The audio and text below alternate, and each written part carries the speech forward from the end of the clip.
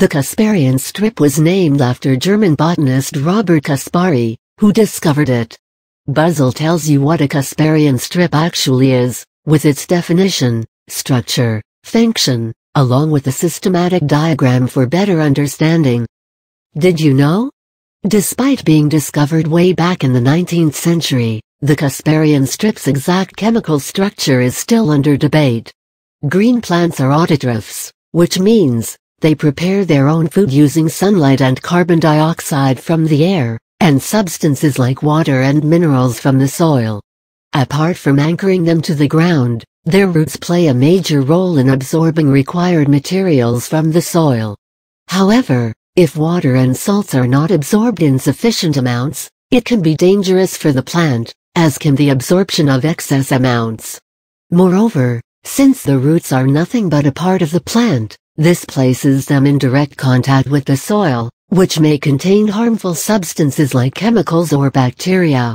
This raises the question as to how does the plant control what substances it absorbs from the soil, and defends itself from harmful ones? The answer lies in a structure called the Casparian strip, whose function, or purpose, is explained below.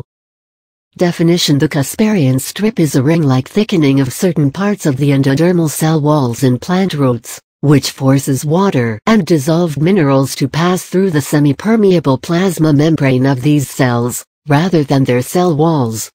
Casparian strip structure: plant roots are complex structures, and are made up of different types of layers and cells. Going inwards from the root surface, the various layers in order are: the outer epidermis made up of a single layer of cells, the middle cortex made of several layers, a single layer called the endodermis, and finally, the vascular cylinder. Of all these layers, the location of the Casparian strip is only in the endodermis. In the single-celled layer, called the endodermis, all cells show a peculiar thickening in their radial and transverse cell walls.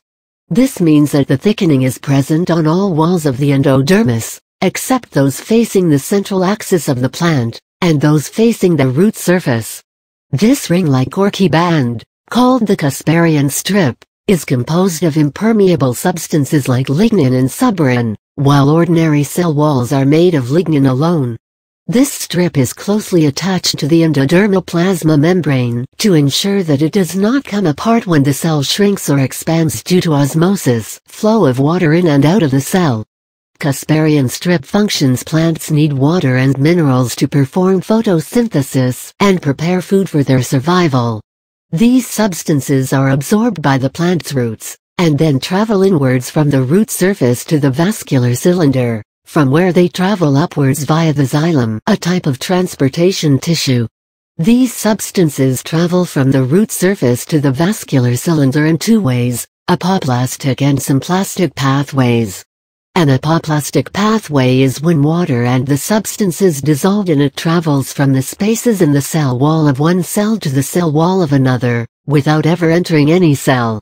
The symplastic pathway is when these substances travel from the cytoplasm material inside cells of one cell to the cytoplasm of another, through its plasma membrane. When substances travel inwards from the root epidermis through the cortex, and finally arrive at the endodermis, they encounter the Casparian strip. Since it is an impermeable thickening in the cell wall, it stops materials from traveling through it, thus terminating the apoplastic pathway. Thus, it forces all substances to pass through the cytoplasm by the symplastic pathway. This is very important for the plant, as the cell wall cannot control the type and amount of substances passing through it, but the plasma membrane can.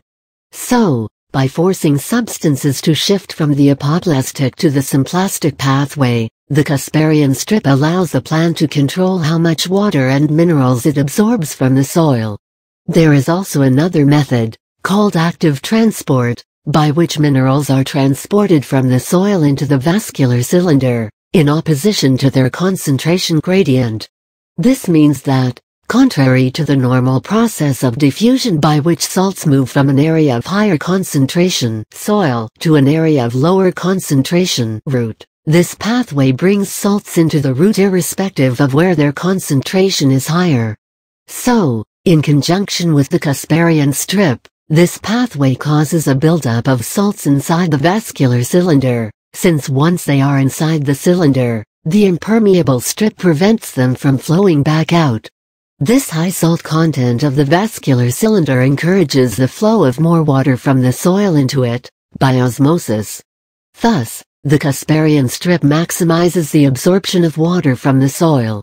The Casparian strip creates a barrier to harmful chemicals, like herbicides, which cannot pass through it.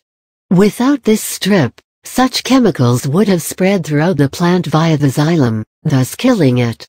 It also prevents harmful microbes from gaining entry into the plant and causing infections.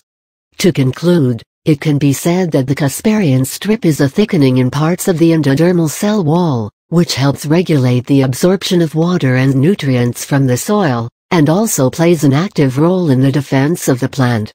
However, there are a lot of things about its structure and function that we do not know as yet.